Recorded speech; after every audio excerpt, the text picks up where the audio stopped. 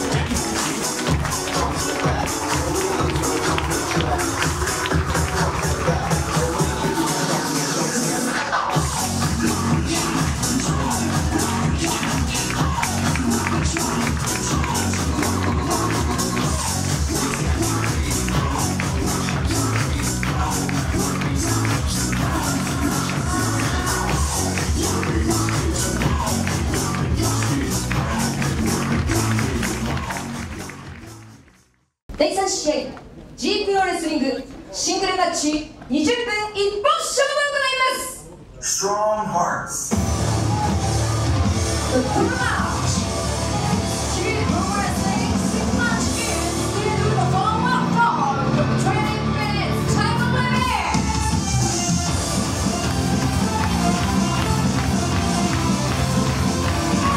It's with the world on the board. It's very honest to come.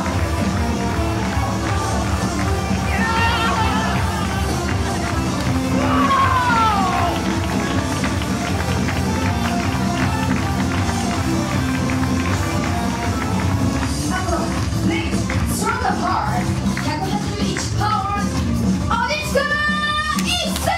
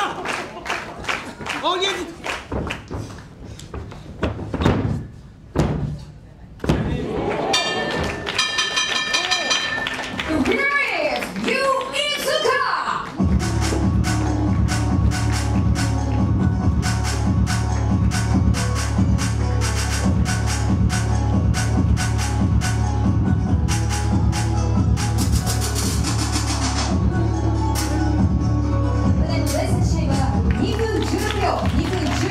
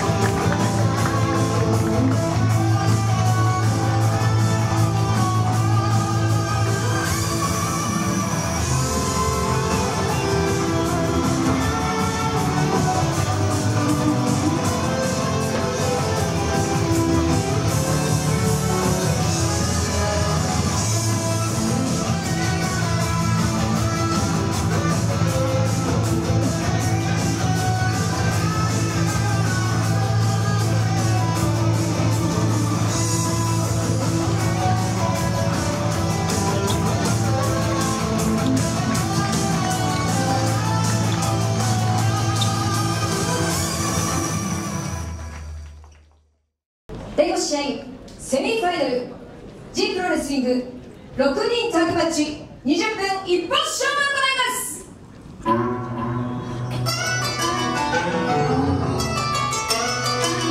Semi-final. This G PROWRESTLING six-man tag match is scheduled for 1 fall with 20 minutes time limit.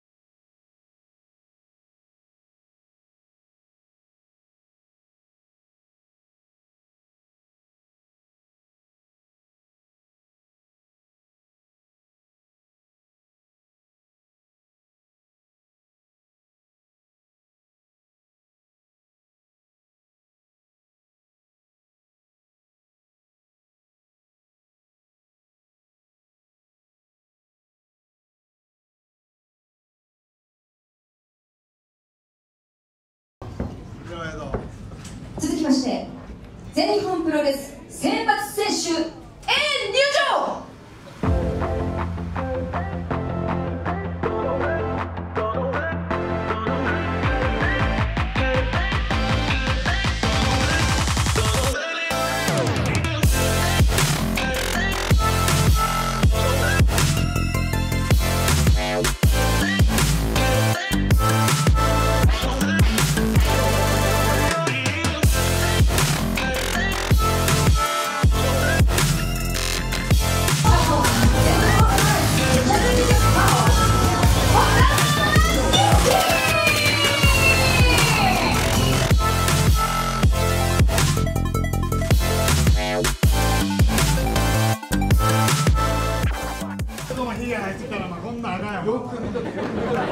最後に全日本プロレス選手選抜 B 入場。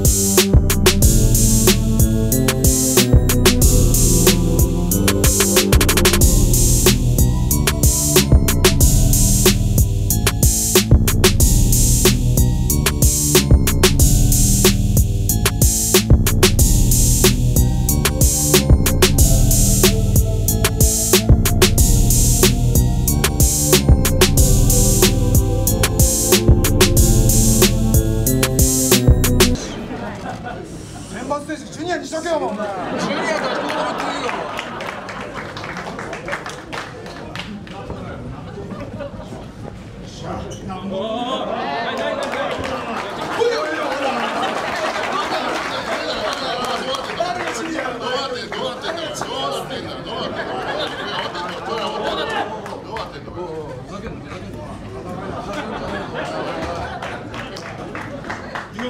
下から行ってくれてよかったんですか。いやリアル対決行って待ってよかったんですか。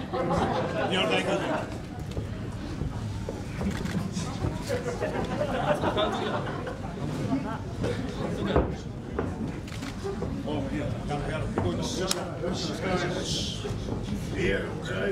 いける。俺が行きますよ。俺が行きます。私が行きます。よし。はいよ。はい、レディーゴー。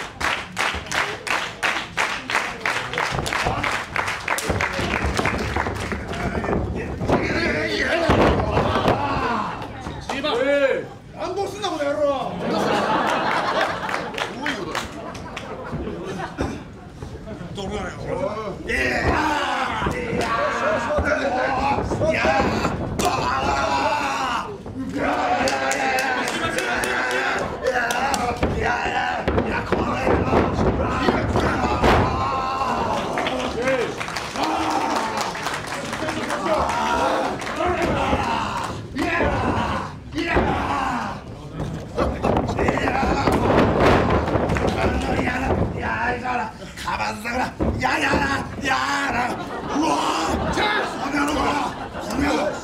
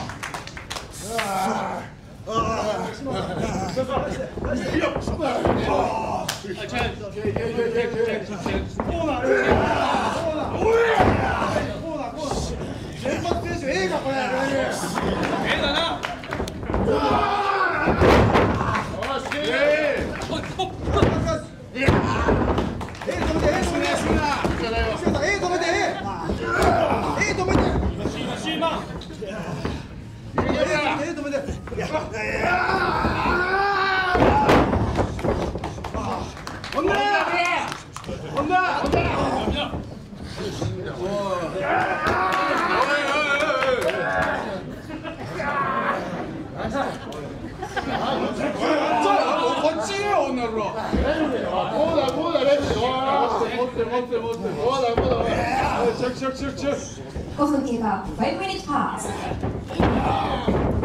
本田。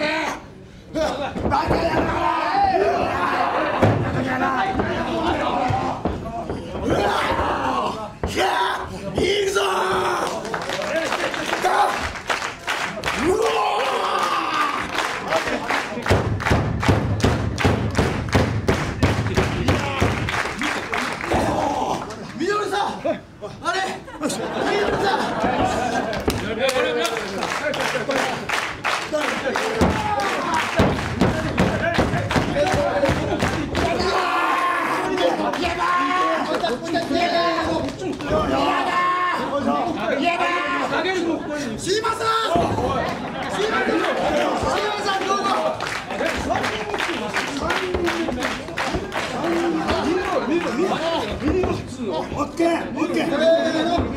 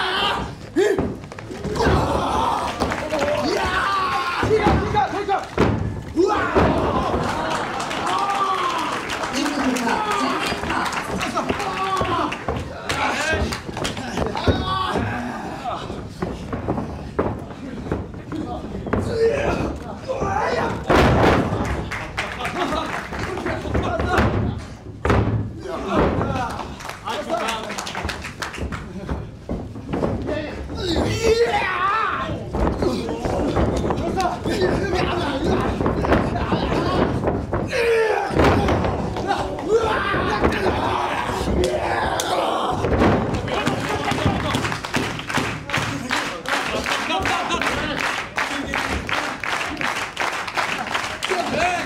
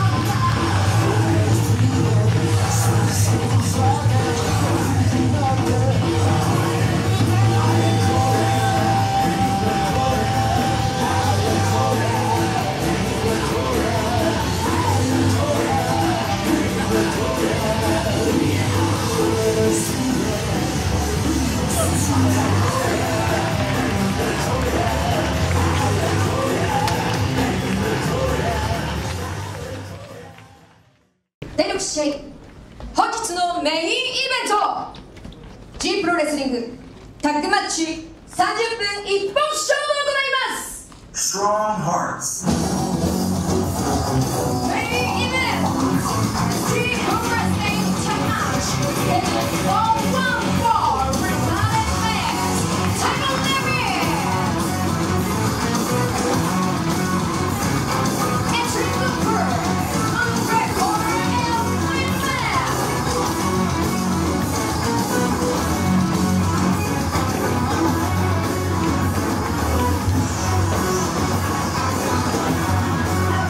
GLEAT, stronger heart, calculated power, and Liza!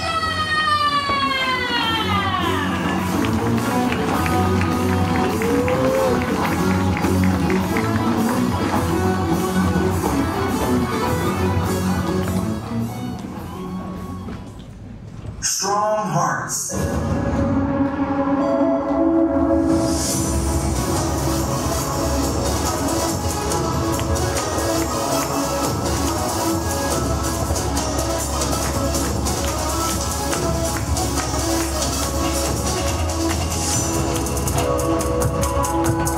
Entering the next on the red corner, Team Hard.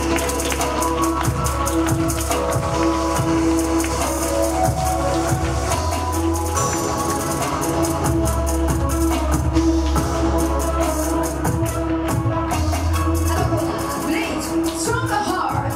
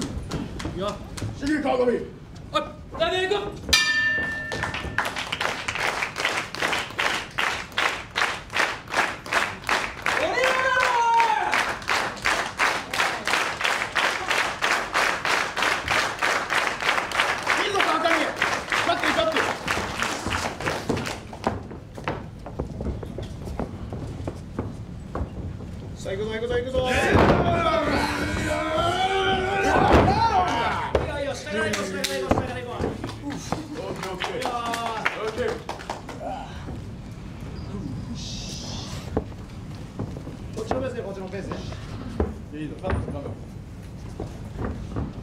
Team Hard.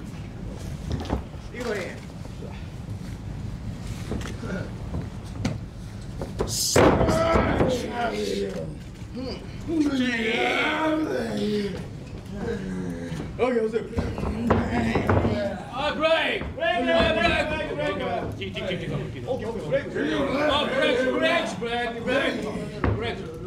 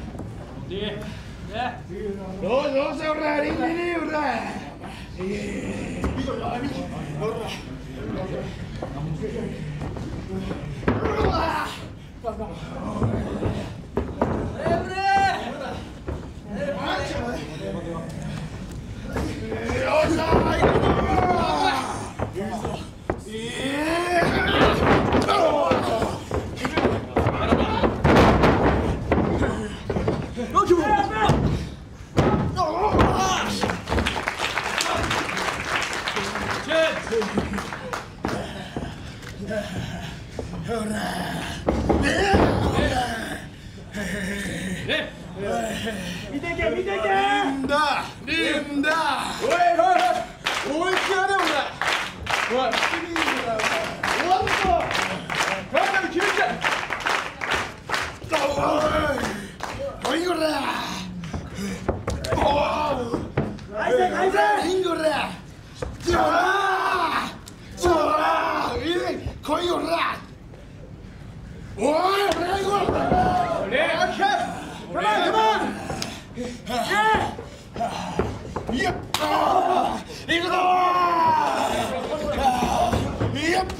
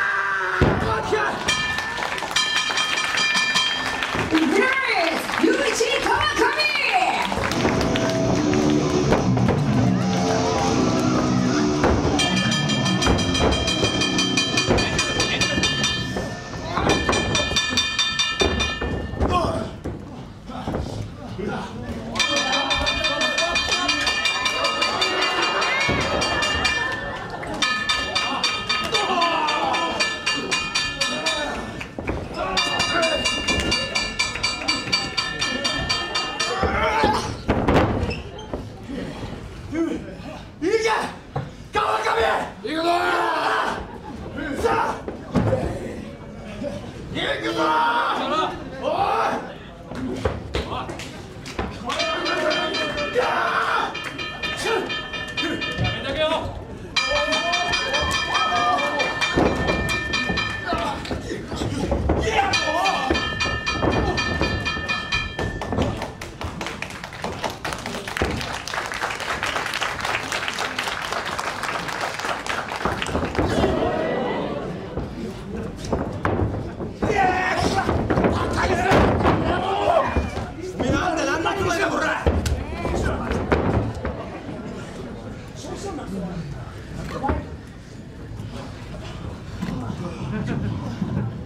いおい、いつかやおい、何しに来たんだこれな。このメインイベント関係ねえんだろ。川上か上浜よ、俺らの敵なんだよ。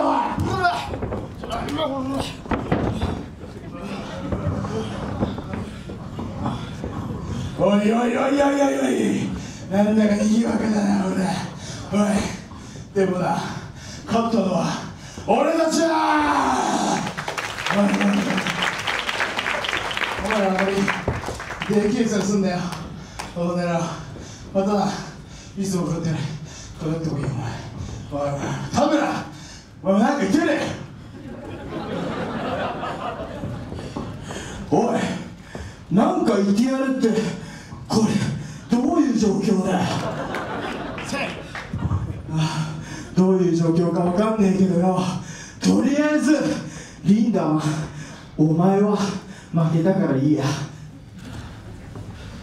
T4、お前今日はあばら無事だったみたいだな。まあいいよ、今度俺がお前のそのあばら砕いてやるから、この俺とシングルマッチやれよ。おい田村ハヤト、お前やっぱりわざと生意気なんだな。おい、ああいいか、俺から言わせたらな、お前なんて黒パンで坊主も本当はそっからスタートのなんちゃってメインイベンターなんだよお前なんてよ。ああそうだろ。お前顔じゃねえぞお前。ああ俺がプロレスの怖さを一から教えてやる一年坊主だ。いろいろ言いたいことはあるけどよ。まあ田村、俺から目を離すのはちょっと早いんじゃねえのか。忘れもしない旗揚げ戦でお前はこの俺にシングルマッチで完膚なきまでに叩き潰されたの覚えてねえのか。おい、都合の悪いことはすぐ忘れるみたいだな。まあお前みたいな世間知らずはうちの T オークシングル任せるとして、どうやらこのリンダマンの役目は河上隆一。偉そうに喋りやがって、どうやら息は上がりっぱなしのようだな。おい、このリングで一番グレートしてるエル・リンダマンが河上隆一の連勝街道を止めてやるよバカ野郎。おいおいおいおいおいおいお前、寝ぼけたこと言ってんじゃねえぞこのクソが。お前ぶっ殺すぞこの野郎。おい、俺らのな、俺と田村の今世紀最高の、もう一回言うぞ、今世紀最高のガチムチバディでお前ら二人とも返り討ちで覚えとけ。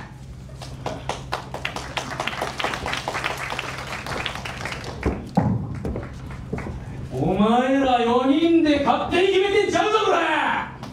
おい、まだ俺といるの奥だよ。おい、お前じゃこっち見てこれ。まだ俺といるこれ。勝手に決めちゃうよ。お前誰だこの野郎。おいおいおいおいおい、ぬくぬくリエットで育ったおいプニプニレスラーがおいてめえ引っ込んでよこの野郎。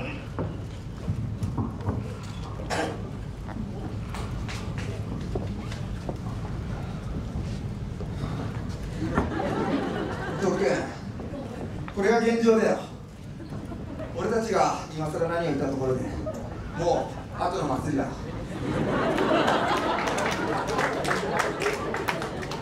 それともう一つ、なんで俺と相馬がさっきリングに駆け上がった時一緒に来なかった？なんか勝手に俺は大将やみたいな自己演出いつもしてるけど、俺はおめえの下にいねえぞ勘違いすんな。待て俺らに下も上もないやろ。俺も相馬もお前もずっと一緒にやっていきたいなあ。おいカズさん揉めてるよ。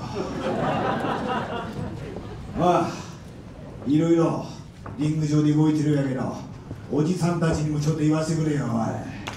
おい確かにカズさん、飯塚優は伊藤貴則の下ではない、この辺は間違いないですよね。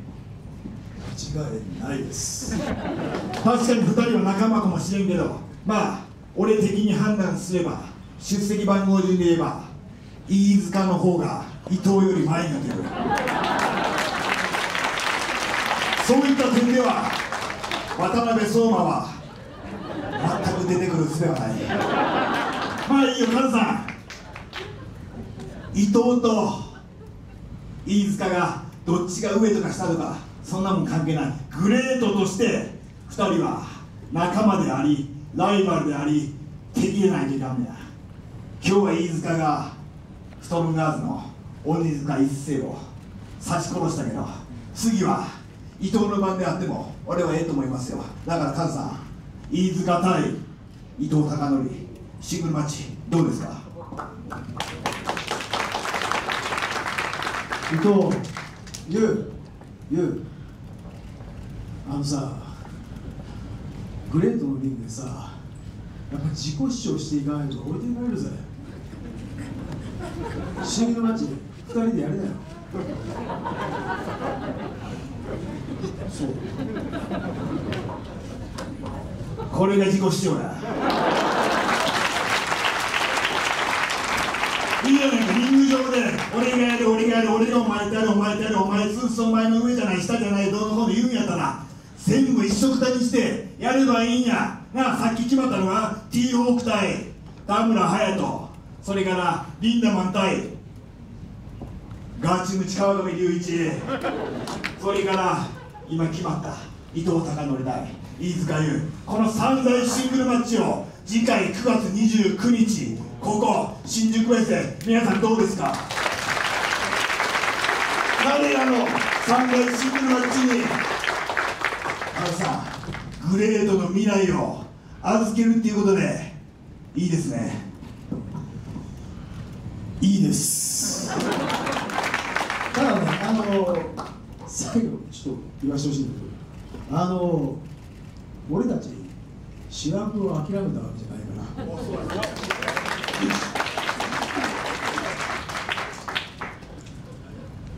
ら。さ、君たちとりあえずみんなでシングルマッチやって俺たちのこう反撃、俺たちが主役になるっていう反撃、それまでせいぜいグレートしとけや。